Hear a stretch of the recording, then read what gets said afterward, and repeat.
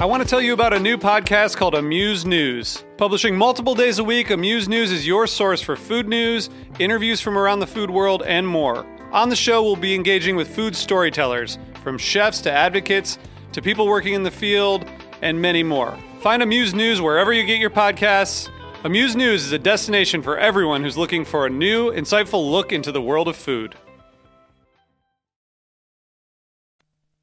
Today's program was brought to you by EscapeMaker.com. Visit a farm, escape through the net. Visit EscapeMaker.com for more. This is Michael Harlan Turkel, host of The Food Scene. You're listening to Heritage Radio Network, broadcasting live from Bushwick, Brooklyn. If you like this program, visit heritageradionetwork.org for thousands more.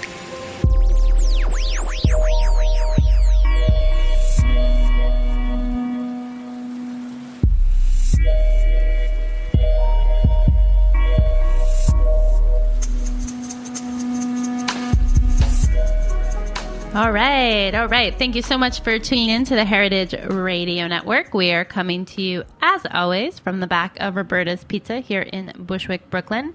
And you're listening to The Farm Report. I'm your host, Erin Fairbanks.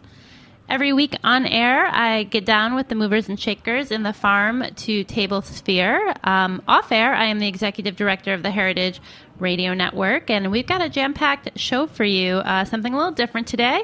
We're going to start things off, though, with a little segment from our friends at EscapeMaker, EscapeMaker.com. Today, they are taking us, introducing us, if you will, to the great folks down at Added Value.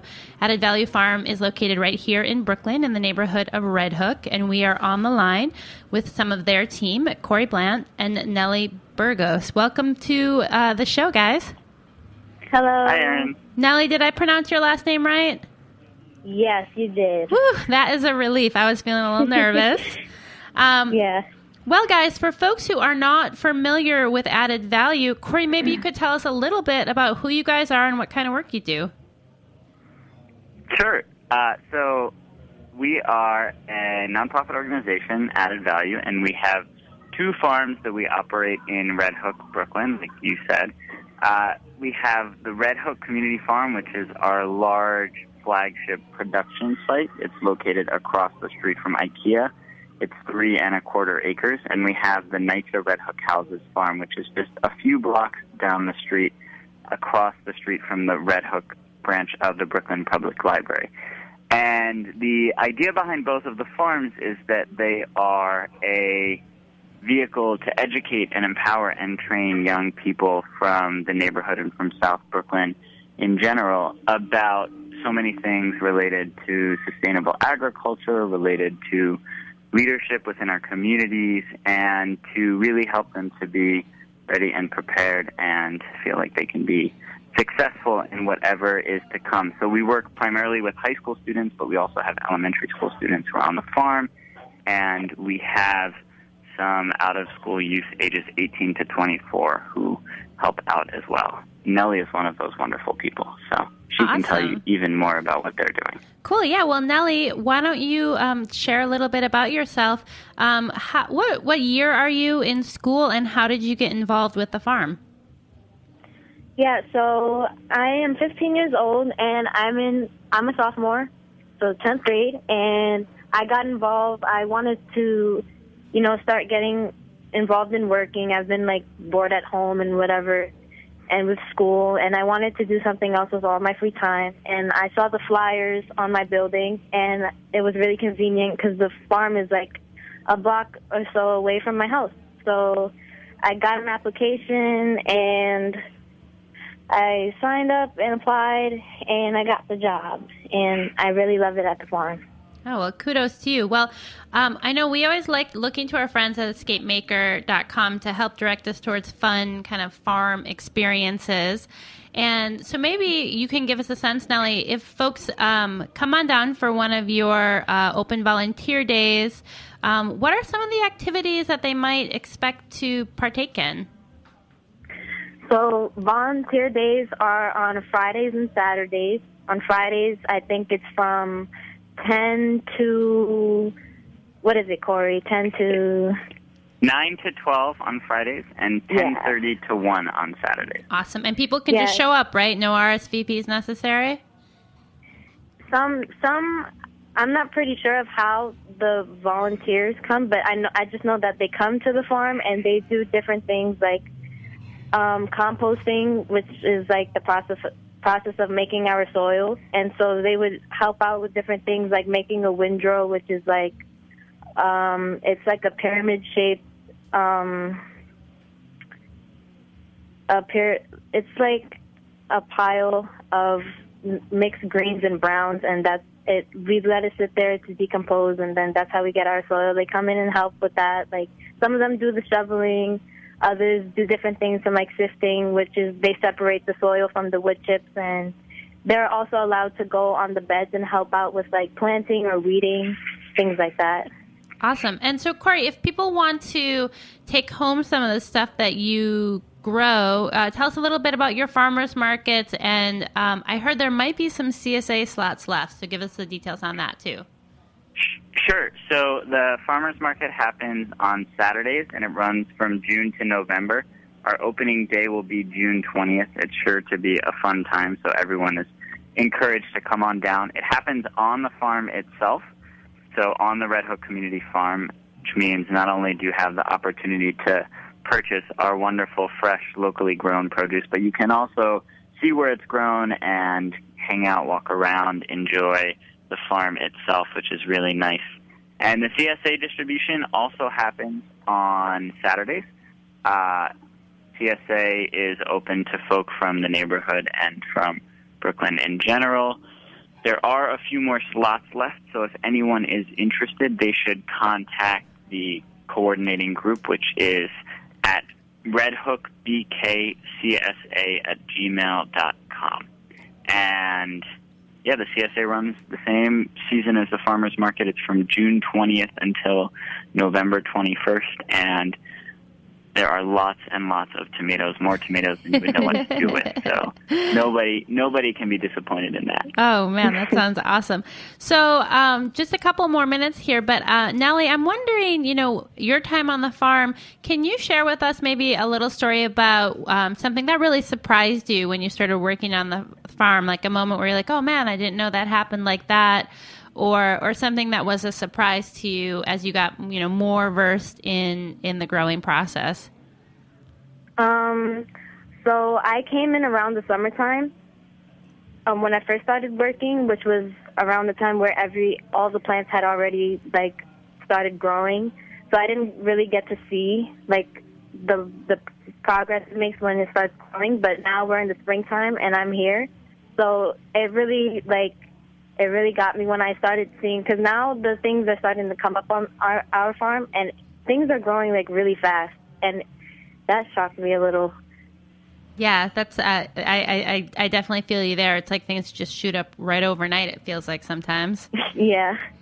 And then, Corey, maybe just kind of some final words on, I'm curious, when students and volunteers kind of leave the farm, what are some of the things that they feel have been the most impactful takeaways? What are the things that people are following up with you to say, hey man, that was so awesome? Because I think the coolest thing about both of the farms, the Red Hook Community Farm and the NYCHA Red Hook Houses Farm, and what Added Value is doing in general, is that people are able to participate in the process of growing food, and I work a lot with the elementary school students as well, and so you'll get first graders who come to the farm and really think that vegetables grow on supermarket shelves.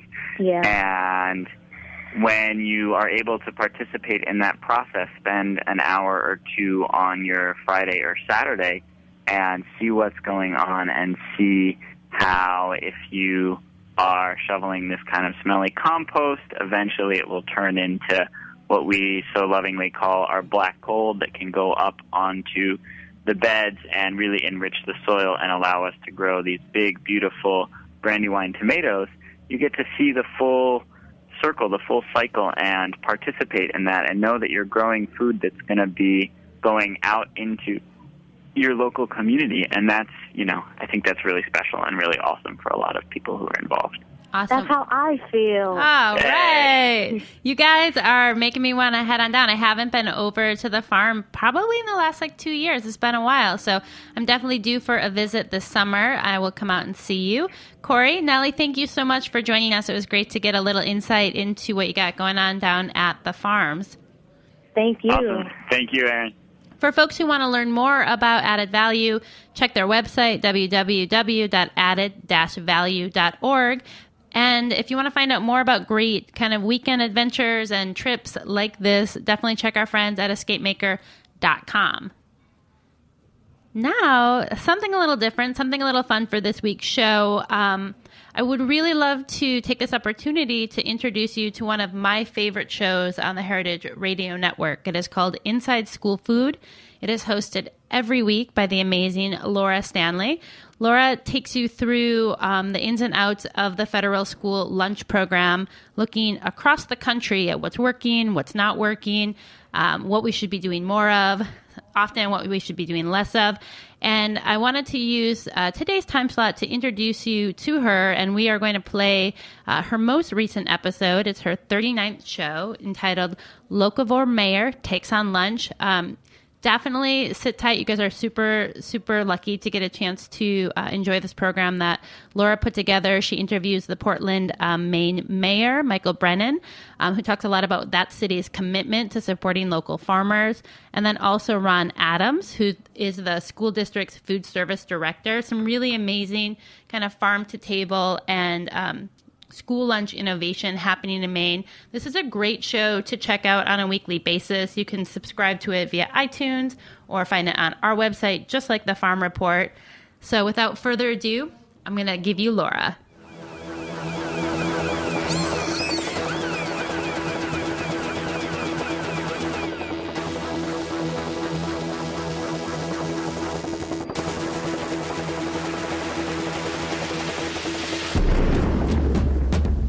Visit a farm. Log on to escapemaker.com for more ideas on local weekend getaways and day trips, including orchards, farms, and wineries. Or come by Escape Maker's yellow tent in Grow NYC's green markets and pick up a guide to local agritourism escapes to the green market's own farmers and producers. The guide will be updated seasonally to feature farms, wineries, and destinations in New York City, New York State, New Jersey, Vermont, and Pennsylvania. Plus, Escape Maker will offer overnight packages to these destinations so you can get the full experience. No car? No problem. Escape Maker features plenty of ideas for car-free getaways, including discounts via Amtrak. There's no better time to explore outside the city. Soak up the fresh air and scenery like a butterfly and support your local farmer. Log on to escapemaker.com to get inspired and make your escape through the net. Good morning and welcome to Inside School Food on the Heritage Radio Network, where people working inside school food come together to talk shop about issues that really matter and solutions that work. I am Laura Stanley. If you're a regular listener, you know that we talk a lot about the great work going on in school food in Portland. That's Portland, Oregon. Today, we're going to visit with the much smaller city of Portland, Maine. And Portland, Maine is the namesake for Portland, Oregon, which is a very fun factoid given how much the two cities share culture-wise. Portland, Maine consistently rates near the top in those listicles published in national magazines.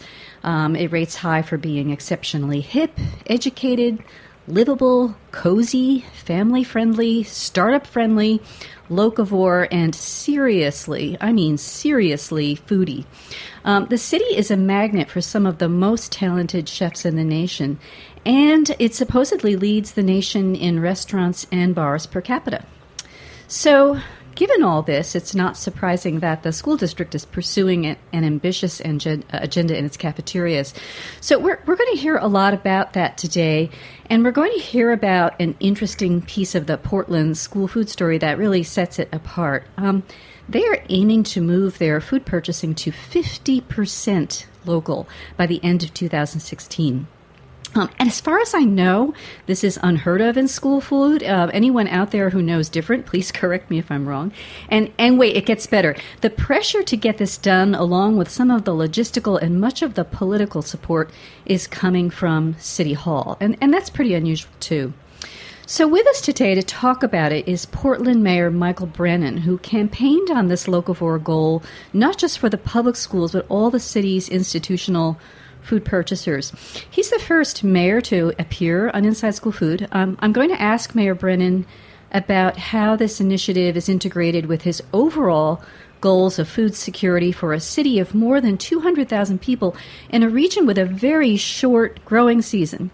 After station break, we'll be speaking with Ron Adams, who is director of Portland Public Schools, Director of Nutrition, for Portland Public Schools. And Ron is going to tell it like it is. His is not an easy job. He's clearly a guy who relishes a challenge. So Mayor Brennan, welcome to Inside School Food. We're so thrilled you could join us today. Well, Laura, thank you very much for having me, and thank you for the very kind introduction. We obviously are very proud of some of the things we're doing in the city of Portland. Good. Well, let's talk about them then. First, I should introduce you. I could easily use up the next 5 minutes describing your career history, and that would be talking fast. You're a well-known figure in the Maine political scene, having served for many years in the State House of Representatives and the State Senate, where you served as Democratic Majority Leader. But what I think is especially interesting, given what we're about to talk about, is your background as a licensed clinical social worker and your many years with the Muskie School of Public Service at University of Southern Maine.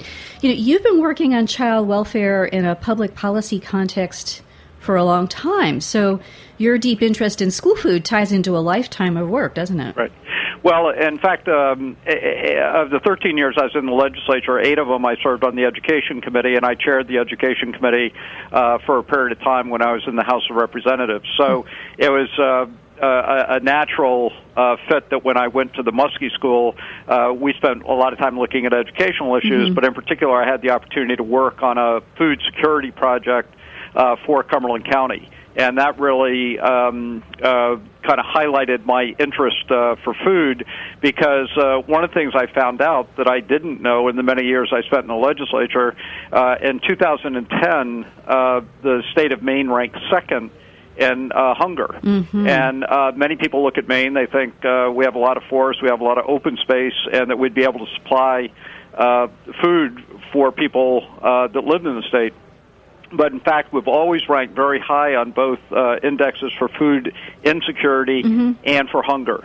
Yeah, I was really surprised to hear that, because I'm such a foodie myself, and I think of Portland as a fabulously food-obsessed city. So, yeah, that came as a surprise. Well, and I've mentioned a number of times, we import about 80 to 85% of our food from outside the state, and we're similar to New Hampshire and Vermont in that respect. And one of the things that struck me when I became mayor is how many restaurants we have in the city, but how reliant we are on importing food from other parts of the country. So this task force that I established when we started to focus on healthy food was really looking at how we could support the local economy, how we could support local farmers, how we could look at keeping more dollars within the state of Maine, and at the same time promote healthy options for people within the school and within the city. Right, and you referred to the task force. This is something you started when you began as mayor, is that right? That's correct. It was 2.5 years ago, and it's called the Mayor's Initiative on Healthy and Sustainable Food. Right. I'm interested in your use of the word imported. I know Portland Public Schools defines local as falling within a 300-mile radius. So when you say imported, you're really talking about food coming from outside that radius, right? That's right. That's right. And, we, when something happens in the food chain nationally, the ripple effect of Maine, can be profound. And one of the things, obviously, that we do have some control over is purchasing practices within the Portland school system, and we are also the only city in the state that runs a nursing home. So we set down and started to think about how are there ways that we could get more healthy and local food into our school system and into other institutional settings within the city. Mm-hmm. So, again, so 85% imported, that's huge. So given that, I want to talk about the 50% local procurement goal. I mean, that's really high. So why did you set it that high? And, well, I guess, the question is why, for starters? Well, part is because we thought it was doable. And and talking to Ron Adams, we established a subcommittee to look at this issue and to look at strategies that we might be able to develop to get us to 50%. We were fortunate that a local foundation, the Gorman Foundation, gave us a $20,000 grant a year ago to do a marketing study to determine why people do buy school lunch or they don't buy school lunch. And we determined that if we could get 15% of students who currently are not buying lunch to buy their lunch, we could get to 50% and not have to expend any additional tax dollars. I think that's really interesting. We're struggling a little bit with that as people are nationally with the new food regulations and new nutritional regulations nationally, and we're really stepping back a little bit and looking at our marketing efforts again, and we're hopeful that in September we'll have a renewed effort to get to that additional 15%. Right. It's interesting that you've really nailed it. You know exactly what percentage you need to bump it up to, and I'm excited to talk to Ron also after station break about those marketing efforts that you referred to. Was I right in saying that this 50% local procurement goal was part of your political agenda from the get-go? Well, the task force was, and early on in the discussion within the task force, we started to look at what we could do to make the schools more responsive to the local economy and having healthy food. And so it was a collective effort of the group with Ron Adams, with the school personnel, and with people in the community that we came up with 50%. Right. And right now we're hovering between 35 and 40%. That does include milk in that equation, and that boosts it up a bit. But my understanding, and you can talk to Ron, but at this point we have more pounds of local food in our school system than the city of Boston. Which is amazing. Given how much bigger Boston is. Right. So, Ron is going to tell us how difficult it's going to be to reach the goal. But it really must help him and his department that the mayor is personally involved. I've seen a lot of pictures of you eating with school children. Do you go into schools and do that a lot? Absolutely. I just went out to elementary school and had lunch with a group of first graders who were in a Spanish immersion program, and they all counted to 50 to me in Spanish. I just went over to Deering High School and had lunch with students who were at Deering High School. And so every opportunity I have to go speak with people in the community, as well as to go in the schools and encourage them to purchase their lunch there or food within the school, I try to do that. Right, and that's called the Choose School Lunch Program. Right. And on our last episode, we spoke with a former superintendent who was in the habit of frequently dining with the children. I've never heard of a mayor who does it. I'm in New York, and I wish our mayor and our legislators would go eat school lunch with the kids. Well, as you know, I mean, there are a lot of goals that are achieved simultaneously by doing this. One is that the more self-sufficient, more sustainable we are in Portland, that contributes to the local economy. Because we import so much local food, if we can reduce that, it helps with the carbon footprint in terms of reducing transportation into the city. And then lastly, it's just good policy for students to be eating more healthy food. Of course. So the win-win on this is pretty profound, both from an economic, from a social, and from a health perspective. So, the schools are obviously your biggest institutional food purchaser, so that's, your biggest push. But you're involved in other institutions as well. Well, we just had a really exciting meeting 3 weeks ago. As you know, the ground fish industry in New England has suffered from quotas and a number of other regulatory practices. So now we're looking at fish that is plentiful, hake, redfish, dogfish, and we're looking at ways that institutions such as Maine Medical Center, the University of New England, Maine University of Southern Maine, and Maine College of Art, as well as the Portland school system, can purchase fish that is available. So Ron just recently bought 400 pounds of hake and turned them into, I think, fish tacos for students in the Portland school system. Right. So my hope is that one day soon we'll be able to have Lobster Day within the Portland school system and give everybody a lobster roll. They're doing that in Alaska. It'd be great if they could do it in Maine too. That would be awesome. So you're a big proponent not just of local but hyper local urban food production. And this isn't about school food per se, but it relates, as it impacts families' experience of food. Tell us what you're doing in town. Well, the other thing that we've been committed to, we had about 150 people in Portland that were on waiting lists to be part of a community garden, to have a plot in the community garden. And we've just secured money from a private foundation to expand 2 community gardens within the city to allow people to have more opportunity to have their own plot. Mm-hmm. We're looking at permaculture and ways that people can grow vegetables and food in their backyard. Mm-hmm. And we've also had a proposal. We're just looking for a goat or sheep herd that we can get in the city that will help us out a little bit with the mowing. Right, I love that. And tell us about the orchard and you have a berry grove, too, right? Thank you. Last fall, we planted 45 apple trees at the East End School in Portland and created the East End Apple Orchard. Mm-hmm. And we've planted peach trees, chestnut trees, and other fruit trees throughout the city. And we've had a tremendous response from both citizens and from local businesses and other people that are just very excited about the fact that they're seeing apple trees and other fruit-producing trees throughout the city. And this is fruit that is just publicly available. You can stroll through the park and pick an apple off a tree. Right. Yeah, that's a beautiful idea and something, in traveling in Central Europe years ago, I remember that there just, are traditional plum orchards around old monasteries you can stroll through and pick fruit. So it's not a new idea, but it may be a new idea for American cities.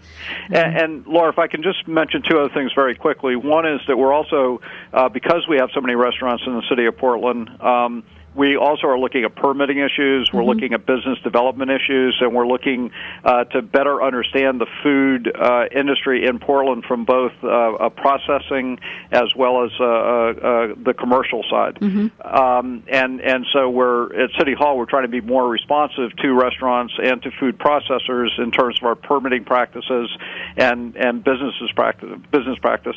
And then the other thing is that we continue to remain focused on food security issues. We want to make sure that while people recognize we have some of the best restaurants in the United States, that we're also making a commitment to make sure that every child, every family has an adequate supply of food. Right, because hunger is an issue within Portland, as it that is correct. We have the largest homeless population in the state of Maine, and we have 55% of the students in our school system qualify for free and reduced lunch. Right.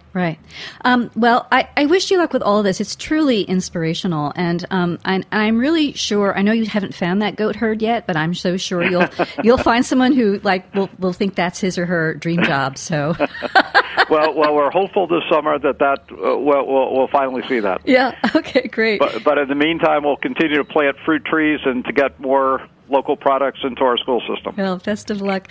We have been speaking with Mayor Michael Brannon of Portland, Maine, about his city's practical approach to a set of very idealistic food goals for its schools and beyond. Mayor Brannon, it's been such an honor. Thank you so much for joining us today. I'm honored to be the first mayor on your program. Okay. You're listening to Inside School Food. Next up is Ron Adams, Director of Nutrition for Portland Public Schools, who will tell us what's local for lunch and what his department is doing to get kids to partake.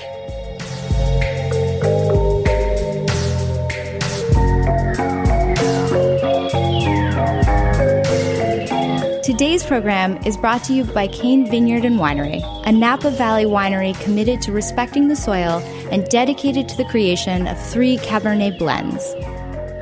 This is Chris Howell from Cane Vineyard and Winery, calling in from Spring Mountain above the Napa Valley. Thank you for listening to this show. In our industrial world of highly processed food and wine, we support the values of Heritage Radio Network. All of us at Cane encourage you to seek out individuality and beauty in everything you eat and drink.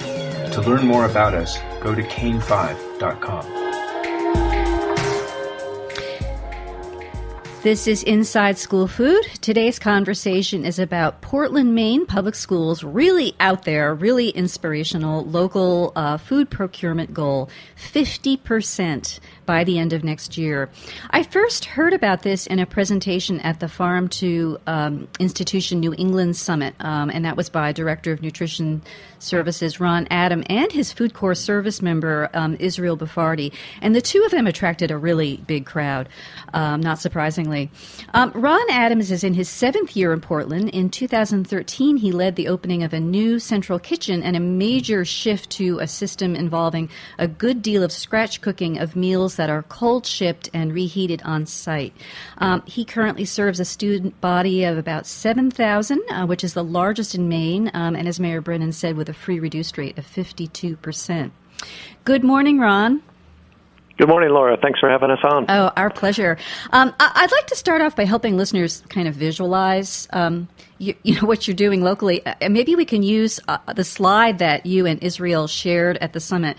It shows two of your nearly all local, or maybe they're completely local lunches. Do you remember the slide, or should I read off what was on there? One of them. No, if you could read it off, that'd be great. Okay, great. Okay, good. So the first one had a roasted chicken drumstick, something called honey roasted kale, a lentil salad, and a whole wheat roll. And the second one was a pesto and marinara pizza, corn on the cob, a biscuit made with local berries, and something called cocktail tomatoes, which are like ping pong sized tomatoes.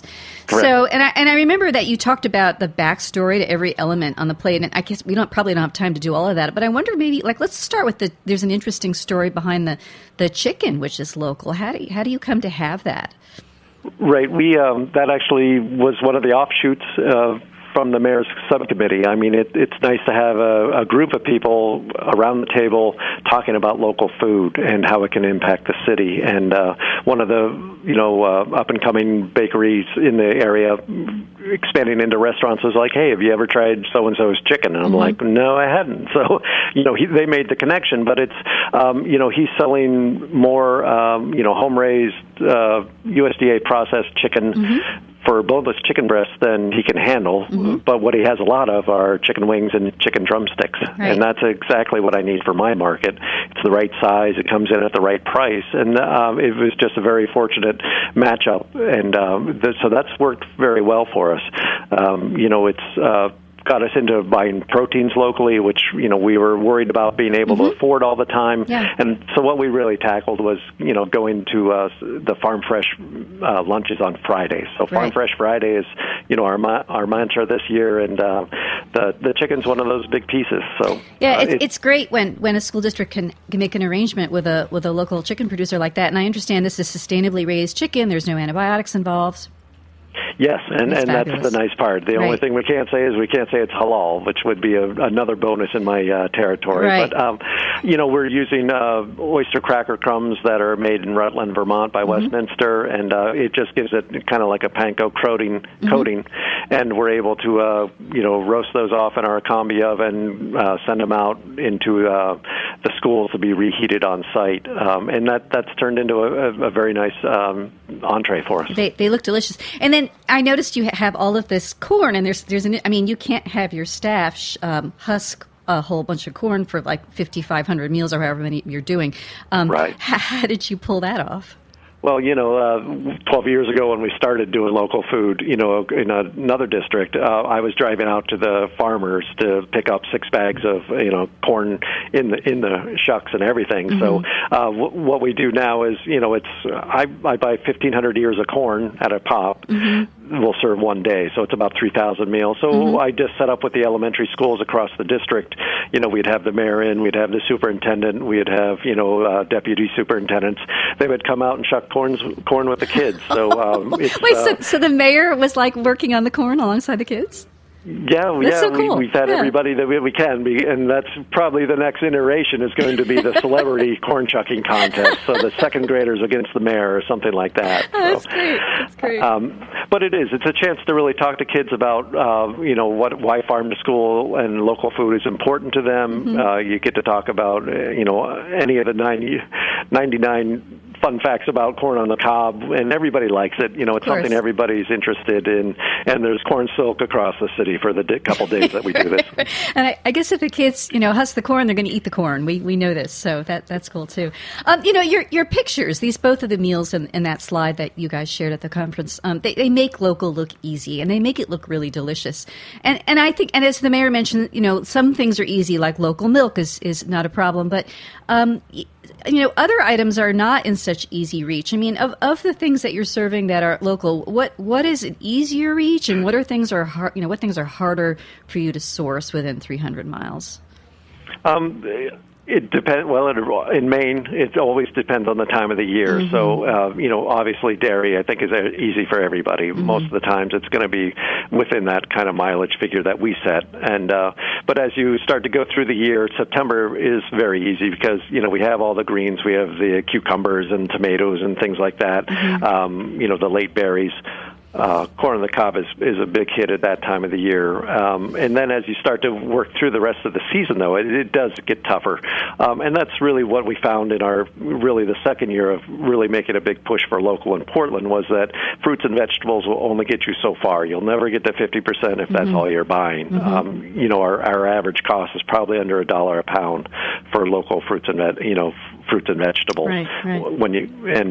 So we had to really start looking at how could you do it for protein, and that was, you know, it was a longer process. And so things like the chicken came up. We've been playing back and forth with fish. We've had good years with fish. We've had, you know, hard times to find fish. Mm-hmm. And this past year we moved to, or the last 2 years we've been doing a local beef outfit in the middle of Maine, mm-hmm. and they were able to provide ground beef and shaved steak that we use in steak sandwiches. Yeah, that's pretty exciting. I think of Maine as a source in the Northeast for sustainable beef and ground beef. So it's nice that it's able to flow into the schools.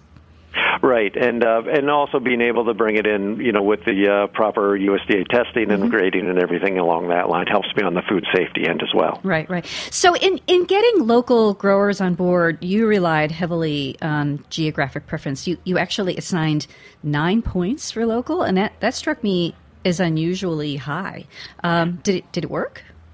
I think it did. I mean, you remember we used geographic preference in the prime vendor bid, which mm-hmm. was actually, you know, probably within a month or two of the clause coming out from USDA. We plugged it right in with some help through a grant. Mm-hmm. And but really what it did was it really showed our dedication that we wanted and we were interested in local foods. Mm-hmm. And what it really helped spur was that since that time, you know, 4 years ago, more and more vendors in Maine are bringing local foods and really highlighting what they're doing with it. So what we set up, and we're very upfront in the bid situation, was that, you know, we're going to be marching 30 to 50% of our food being purchased through local vendors. Mm-hmm. If you can find those vendors and bring them to us, you'll keep the business. If you can't, I'm going to take my business elsewhere. Mm-hmm. Mm-hmm. So it was really the hammer and the hammer approach. There was no carrot here.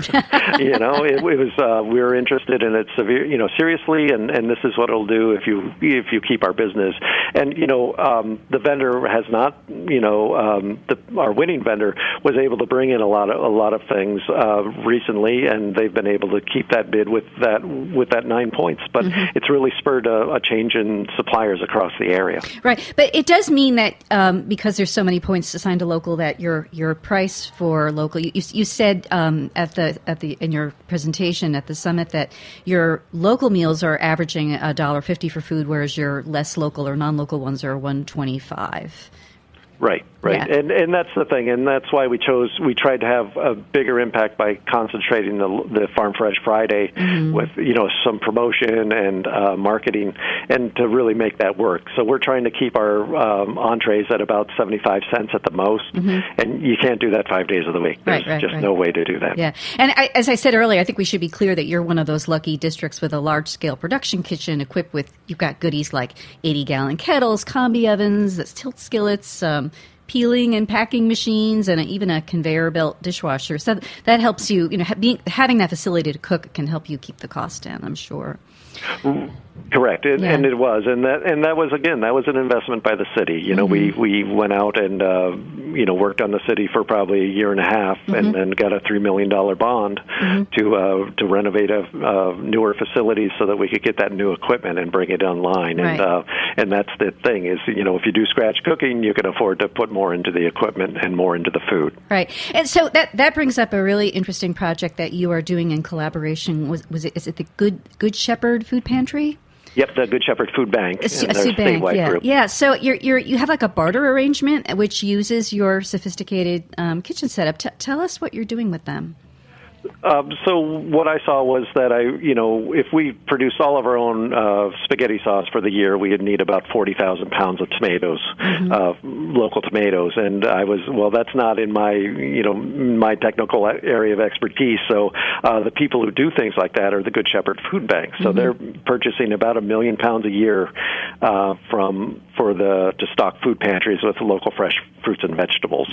So when we talked with them, they were looking at, we could find you the tomatoes, but we could really use spaghetti sauce back if there's any way we could do that. So essentially they donate tomatoes to us. We use my labor to produce spaghetti sauce. So, half the 8,000 pounds of tomatoes they donated to us this year we'll send back as spaghetti sauce so they can use that in their congregate feeding operations around southern Maine. That's very creative. And that marinara on the pizza that we just talked about, that's that part of that project, right? Right. Yeah. And so we're kind of using that red sauce as a base for everything from the taco to sloppy joes and pasta and meatballs. So it's a very versatile product. Red sauce seems to go fairly well for everything, and Mainers can grow tomatoes. There's no issue there. They certainly can. They're on sale at Whole Foods here in New York City for a lot of money. So, that's very good. So now I want to talk about the toughest part of your story. Listeners who know Portland as this deeply foodie, passionately locavore city may be surprised to learn that so many of your full-pay families aren't always excited to sign their kids up for your beautiful locavore meals. Like, what's the issue? Well, I think you're always going to work against history, which is when they were in school, the meals probably didn't look that good. And so it's a lot. What we found is we can make all the changes we want back of the house and on the menus, but unless you can get out there and market to parents and tell them what's different, that's a big thing because everybody's going to revert to what they remember. And really what we saw is that, when I got here 7 years ago, participation was anywhere between 35 to 40%. And, we've been as high as 53%. We've kind of slid back in the last year or two. And that's just part of the school of hard knocks. Paid families have not been very, highly participant group. It can be as low as 10% at a high school where we have open campuses. You can always walk across the street to the food court and things like that. So there are a lot of challenges we have along that line. But I think a lot of it is just being able to tell parents and make sure they see those photos. So that's kind of the outreach we started this year with Israel being our as Food Corps member. Yeah, and he's doing an amazing job. He passed out copies of parent surveys that he is circulating, and he said that he sends them out, and then he sends them out again. Right. Yeah. And then you also have like a program of Eat with Your Kids days. You're inviting parents in to check it out. Right. So that's kind of what we're trying to do for the outreach, and just really being able to get out more to PTO meetings and really engage parents. Sometimes it's tough when if the district office wants to talk about is your kid happy in schools. It's I'm competing for how many times you can survey parents. So there are a lot of interactions you got to watch. Right. So and you got a grant, I think it was last year, to do this really wild kind of expo, a local food showcase off school grounds. Can you tell us about that? Right. So that was through the USDA Farm to School Implementation Grant, and so we had pretty much the capstone event was to bring about 500 students right down on the waterfront where we have a beautiful city facility that they donated to us for the day, and so we lined up 10 different tasting tables. One had the farmer that grew the food, and then the next was the dietary student who was able to let them taste the food and count what the votes were, whether they liked it, it was okay, or they didn't like it that day. Yeah. So So it was a great opportunity for students to come hear a story behind the food and then taste the food that we were producing. Yeah, it was a beautiful thing. I hope you can get a grant to do it again, because it just looked like it could really help bump up your participation. No, we didn't really talk about the students who are non-pay. I know that you have a different set of challenges in serving students with immigrant families. And when one thinks Portland, Maine, one doesn't think about these populations, but indeed you've got people from all over the world living there with special dietary concerns. What's involved in serving them? Portland High School has over 50 languages, and we're a refugee city, and so we have a lot of new families coming in all the time throughout the school year, and that definitely can be a challenge. So what we really do is we try and make sure the menu's always out there and ready to, able to be translated. We've got community translators so they can touch base with folks. So when we promote summer feeding, they're able to get that into their communities. In the elementary level, we do the most change, which is, we're pretty much not using pork products at all, except for the ham Italians that are tradition around here once a month. We always make sure there's a non-meat alternative meal. So that could be something as easy as sun butter and jelly, but we also do bento boxes. So it's like cheese cubes and roasted sunflower seeds.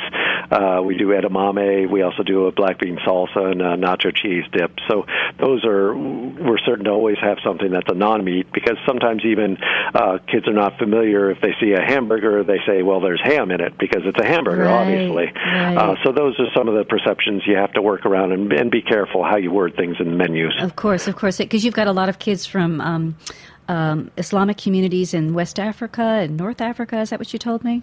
Correct. And, a lot of Iraqis in this past year as well. So you just try and be sensitive to what's going on and try and get more and more into the community. But it goes back to your basic marketing of here's what it's about in food in the school. Right. So, Ron, 2016 is right around the corner. Do you really think you're going to make the 50% goal in time?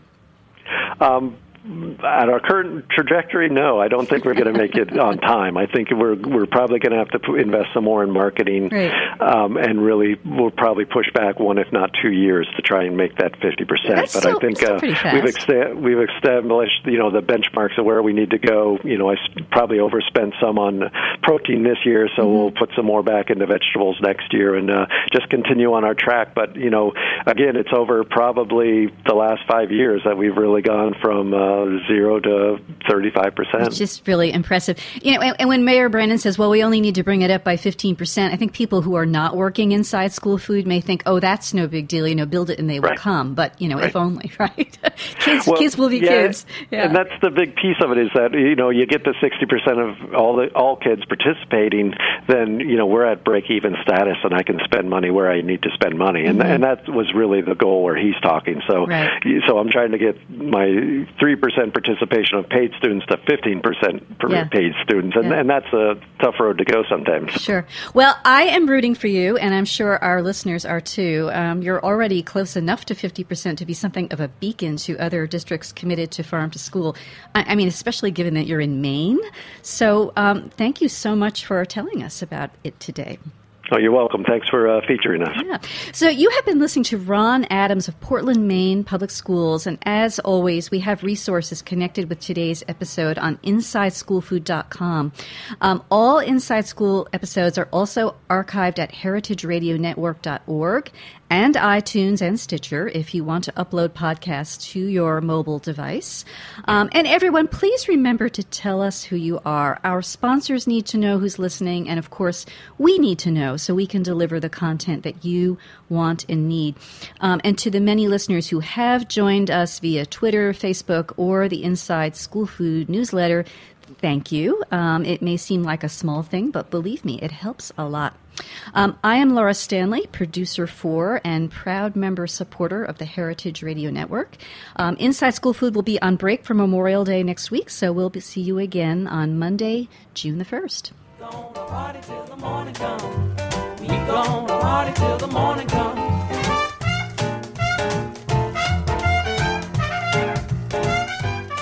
Thanks for listening to this program on heritageradionetwork.org.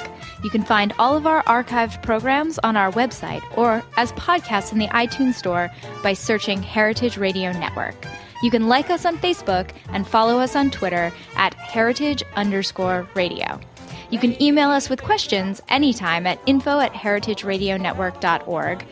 Heritage Radio Network is a 501c3 nonprofit. To donate and become a member, visit our website today. Thanks for listening. We don't play for money. Hey listeners, we're nearing the end of our 15th anniversary fundraising campaign, and we need your help to meet our goal. This campaign offers you a chance to win a unique food and music experience in one of the most exciting cities in America. Here's how it works.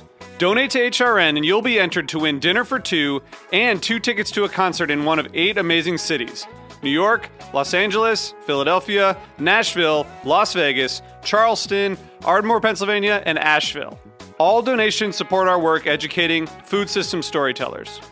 And when you donate, you can choose one of those cities and you'll be entered to win dinner and 2 tickets to a show. So help us reach our goal and enter to win dinner and a show in the city of your choice. Check out heritageradionetwork.org/15 to donate and enter to win today. That's heritageradionetwork.org/15.